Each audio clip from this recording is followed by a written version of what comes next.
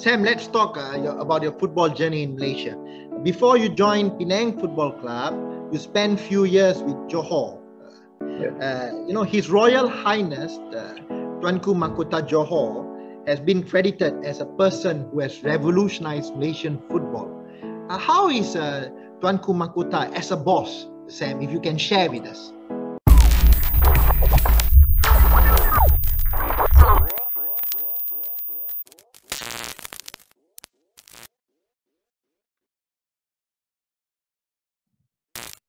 Apa khabar orang kita? Salam gol terpantas dalam sejarah Liga Super Malaysia. Bertemu kita kembali dalam slot Sembang Santai orang kita, Pulau Pinang bertemu Melaka. Terima kasih Muhammad Khairu Azrin Ghazali kerana bersama kita dalam slot Sembang Santai orang kita, Pulau Pinang bertemu Melaka. Khairu Azrin dilahirkan di Selangor. Namun lebih mesra dikenali sebagai Acong. Dari mana datang nama Acong ini? Boleh nyatakan? Nama saya Muhammad Khairu Azrin bin Ghazali. Nama panggilan saya Acong. Kawan-kawan saya panggil Acong daripada sekolah lagi lah. Daripada umur saya 12 tahun.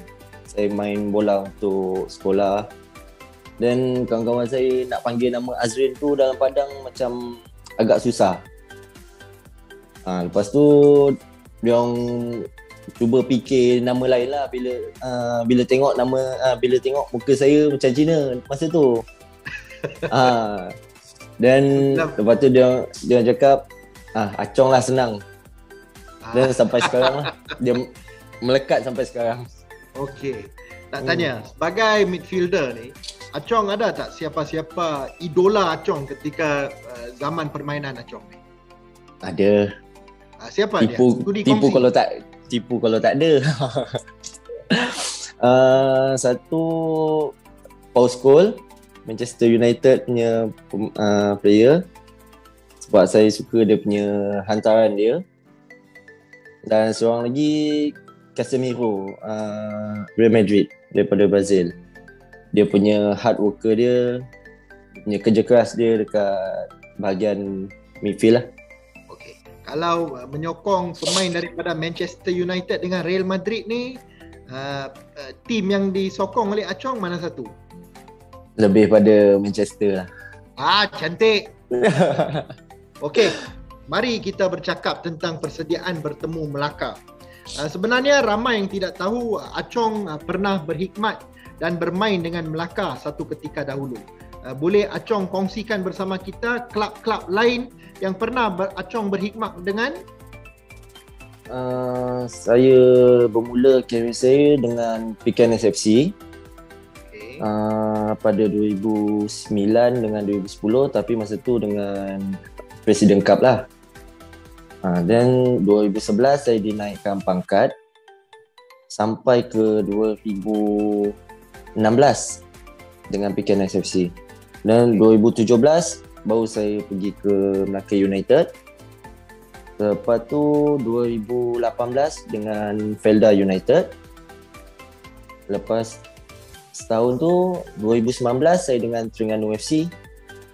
Seterusnya 2020 dengan 2021 sekarang saya dengan Penang. Okey. Saya nak tanya Acong, bagaimana persediaan pasukan bertemu dengan Melaka? Bagi saya, tim Penang sangat bersedia untuk berjumpa dengan Melaka. Sebab pada saya lepas game lepas ni tak boleh cuci mata. Perlukan poin sebanyak mana yang boleh lah sampai habis game. Okey, saya nak ambil satu soalan daripada peminat daripada Facebook. Mereka ingin bertanya, kenapa pemain Penang FC jarang mengambil percubaan melalui sepakan dari luar kotak penalti? Adakah itu gameplay Pulau Pinang atau macam mana tu Acong? Pada saya itu terpulang kepada pemain-pemain untuk membuat sepakan daripada luar kotak penalti. Tapi pada saya, kalau saya dapat peluang, sudah tentu saya akan lakukanlah. Terpulang pada pemain-pemain tu. Apa pandangan Achong terhadap peminat setia tim Harimau Kumbang kita? Untuk peminat Harimau Kumbang, anda memang terbaik. Terima kasih kerana sentiasa menyokong sampai sekarang. Jatuh ke, bangun ke, menang ke, kalah ke, sentiasa menyokong. Okay, saya nak tanya satu benda kepada Achong. Achong dah berada di Penang dah 2 tahun lah, hampiri 2 tahun. Ada apa-apa masakan kegemaran Achong di Pulau Pinang? Masakan? Saya suka nasi kandar. Okey, terima kasih Achong. Terima kasih bersama kita. Achong, saya mendoakan bersama-sama semua peminat Pulau Pinang memperoleh 3 mata penuh bertemu Melaka pada Sabtu ini. Terima kasih kerana bersama kami, Achong.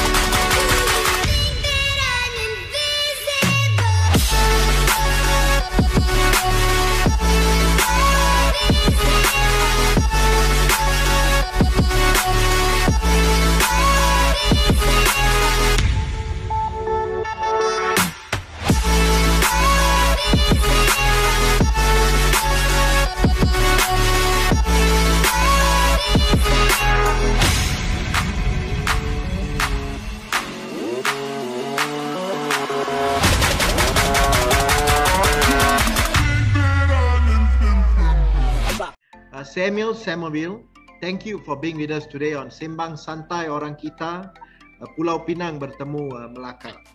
Sam, can you share with the fans where were you born and where did you spend your childhood years? Yeah, I was obviously born in England, a place called Bracknell, Berkshire. So it's close to Reading, about 10 minutes away from Reading. So just a short drive down the A329 road, and then you're at my hometown. So obviously I lived there until I was 21, and then moved to Malaysia. Sam, when did you start playing as a goalkeeper? I was probably around 9 or 10. I started off out on pitch and practicing like your basic skills at a Saturday soccer school. And yeah, I wanted to join a team, but the only place they had in for me, the team, was a goalkeeper. So I think they said that because I tried on pitch and I probably wasn't the best at that age. So they said that you can sign you, but you're gonna have to play in goal. So I played in goal for a couple of games in this tournament, and they liked what they saw. So it just started from there, really. I played Saturday in goal, and then on Sunday I played on pitch just for like another team. So I feel that's how sort of I developed like the sort of skills with the ball as well. Not skills, but the comfortability with the ball. Excellent. Growing up, Sam, who is your role model as a goalkeeper? I always went for the shorter sort of goalkeepers in the Premier League. Like Shay Given was one for me when I was a lot younger. Then obviously, and then David De Gea. I think, but obviously Barthez. I always drifted towards the smaller goalkeepers because a lot of times I tried at places like Chelsea and Arsenal, and they all said technically I was fine. Just they said you're not going to be 6'3", so we can't. What they said was that we can teach you ability, but we can't teach you height. That was ruthless, huh? Ruthless, but yes. That's when I was sort of in my teens. They were all looking for 6'3" goalkeepers. So they said from League One in England, they said that if you weren't even 6'2", they wouldn't even consider you unless you were unbelievable. So. Unfortunately, there is no magic pill to grow your height, you know. My dad looked for things. I tell you, my dad scrolled the internet to see if there was any magic pills to make me grow, and I think what he found wasn't legal. So Sam, growing up, which football club did you support? You grew up in England. Which football club is you are supporting? No, I used to go to the Reading games with my father. So. I went there. I used to play Saturday mornings, so Saturday afternoons when Reading were at home, we always used to go and watch the game. So that was the year when they went up into the Premier League, when they had players like Kevin Dorr, Marcus Hahnemann, the goalkeeper from America. So I obviously grew up watching them. Just being just the local club down the road in the Championship and Premiership was obviously good to go down and watch them. Sam, let's talk about your football journey in Malaysia. Before you joined Penang Football Club, you spent few years with Johor. His Royal Highness Tuanku Mahkota Johor has been credited as a person who has revolutionized Malaysian football. How is Tuanku Mahkota as a boss, Sam? If you can share with us. He's top class as a boss. He takes care of all his players. He makes sure all the players' welfare is taken care of, and I think a lot of clubs in Malaysia, they think that when things aren't okay outside, you can still do things good on the pitch, and it's not true. You got to be taken care of, and your family's got to be happy, and you got to have transport and stay in a nice place. So he really takes care of the welfare, and you see all the amount of, as you said, the amount of respect he gets around Malaysian football. He is the pioneer in how things should be done. He runs Johor like Premiership, Championship clubs in England, and we are professional footballers. That's how you should be running football clubs if you're going to. So I got a lot of respect for TMJ and what he's done for Malaysian football, and like I said, working under him for 4 years was a pleasure. So he a really good boss, and I got a lot of respect for TMJ. At this moment of time, I think even Penang Football Club management are trying their level best, to step up and try to give the best to the players and also the officials. Hopefully, within the next few years, we can be there. The baby steps are already being taken. What do you think then? Yeah, since the new management's come in, it's obviously it's been a massive improvement since obviously. I think Penang over the last 3 or 4 years probably developed a bit of a bad reputation in terms of late salaries and stuff. And speaking from experience for this year, everything's been on time. And then the player, you're seeing it rewarded on the pitch as well. So you're seeing that the players don't have the stress of late salaries and 2 months not paid, 3 months, and it's coming next week. So I think I think people need to remember that. We've just come up from the Premier League. You spent a couple of years in the Premier League.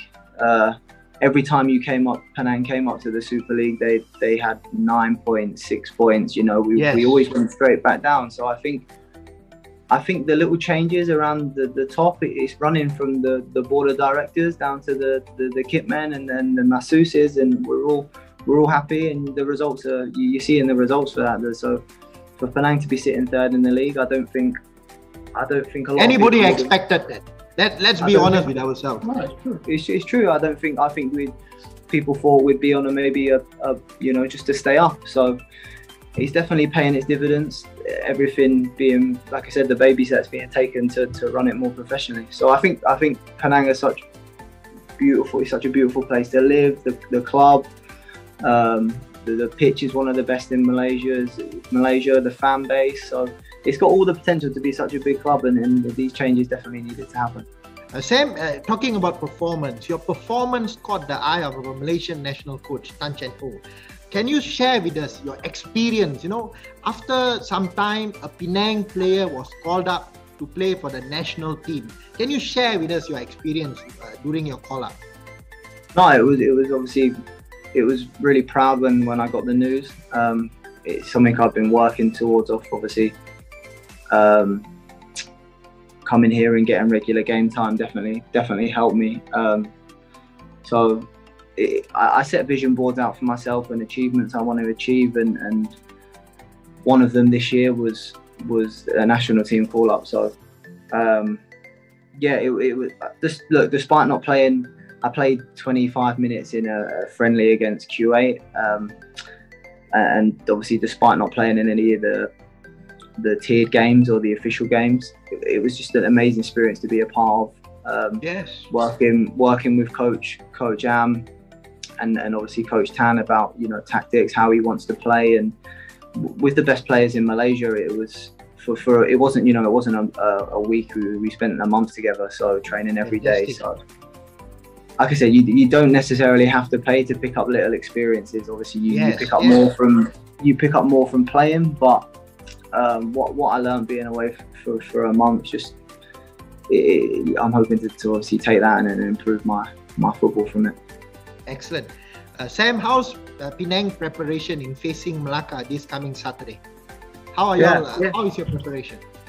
Obviously, games are coming so thick and fast at the moment, so we haven't got really time to get on the training ground and go through, you know, little things. It's more recovery, preparation for the game, and then play. So it's tough on the body. I know a lot of us are feeling sore, but look, our confidence is high with the win last night, obviously. So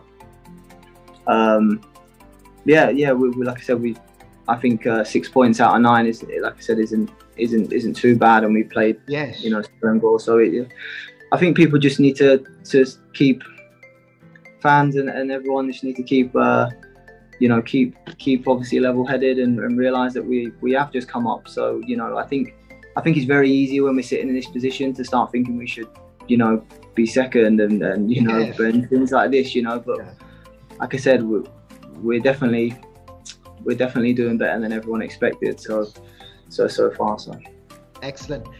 Do you have anything to say about our beloved Penang football fans?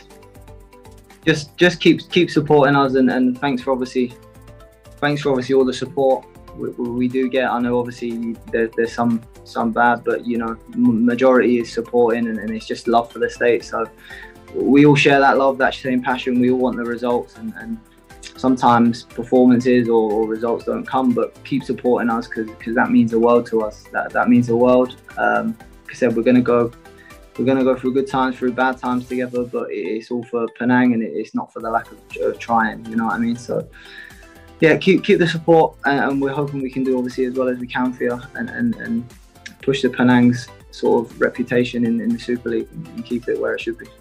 Sam, my prayers and our supporters' prayers will be with you and the team for this coming Saturday's match. All the best. We do hope Penang gets the 3 point. Yeah. Thank you, Sam. Thank you for being with us today, Sam. Take care. Thank you all the best. Thank you.